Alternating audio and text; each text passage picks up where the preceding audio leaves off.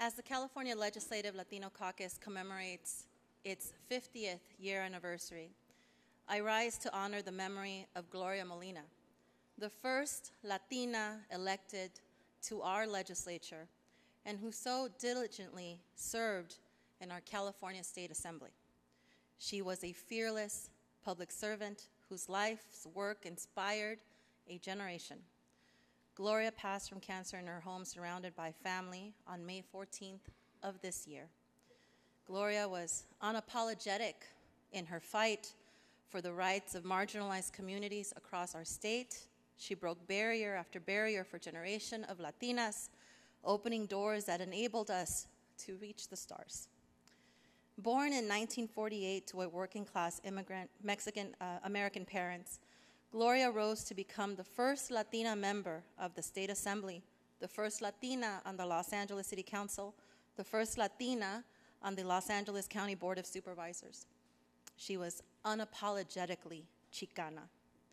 Hers is an incredible story of overcoming all odds, one that not only tells the tale of women who grew bold enough to advance her own life and career, but one of self-actualization. Gloria Molina dedicated her life to uplifting everybody in her community.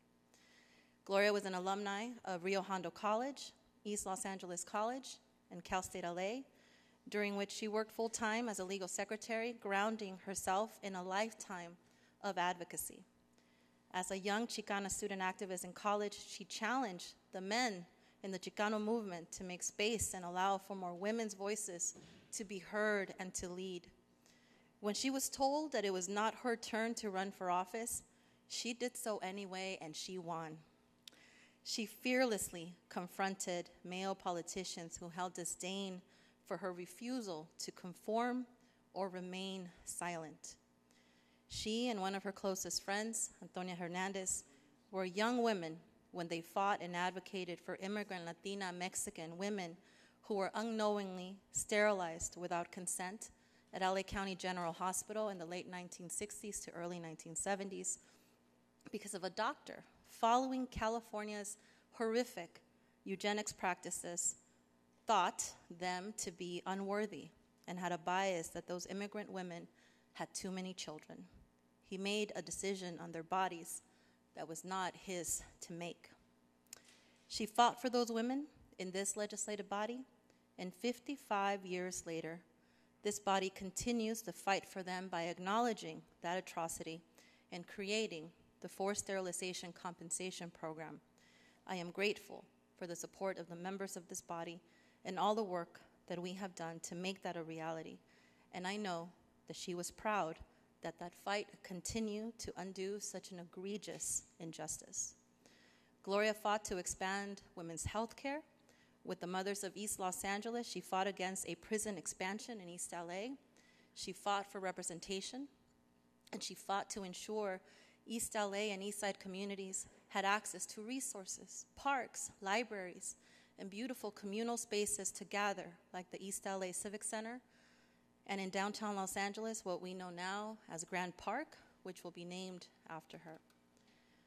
I have, for the majority of my life, been represented by Gloria Molina in one way or another, and it's my most distinct honor to represent her, her home, her family, to continue her legacy and that of so many Molinistas across our great city and county of Los Angeles. She was an icon in the feminist movement, a role model for Chicanas and Chicanos, a champion for the immigrant community. For each of her 32 years in public service, she faithfully fulfilled her mission to her constituents, fearlessly maneuvering through the corridors of power in California, in the city, and in the county of Los Angeles. We honor today the life and legacy of one of LA's brightest stars. Gloria is survived by her husband, Ron Martinez, her daughter, Valentina, her grandson, Santiago, siblings, Gracie, Irma, Domingo, Bertha, Mario, Sergio, Danny, Olga, and Lisa.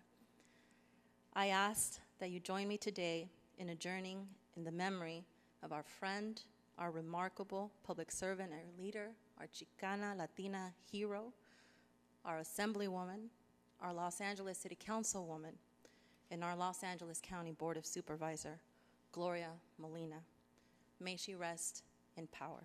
And we are joined today by her family here in the gallery. Thank you. Here on the floor.